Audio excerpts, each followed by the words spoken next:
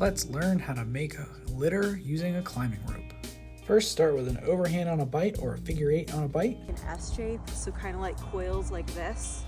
And the idea is that this overhand on a bight is down by the patient's feet. And so the coils that will be coming across like this will be a little shorter at first, and then they're going to get wider as they come up to where about the patient's hips and shoulders will be.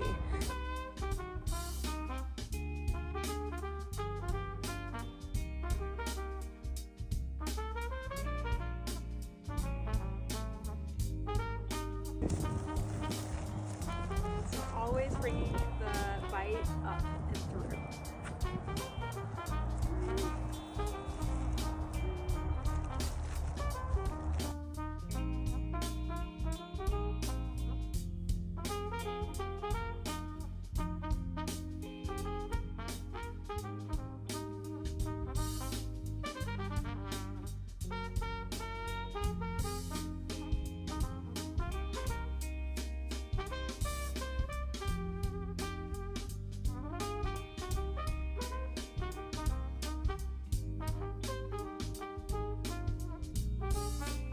Once you reach the mid-sternum, make a long bight with a running end, pass it through the mid-sternum bight, and loop it around the head and neck in a V shape to cradle your spinal motion restriction.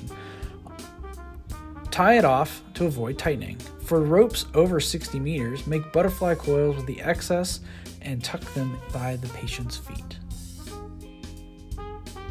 As you're building your litter, always ensure the patient is comfortable and you check the patient's CSMs before and after packaging.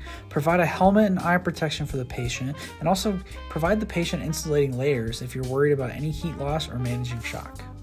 Once you have finished packaging up your patient, ensure you have 4 to 6 rescuers to lift and evacuate the patient. If more rescuers are available, assign one person to monitor the patient at the head and another to scout ahead for obstacles.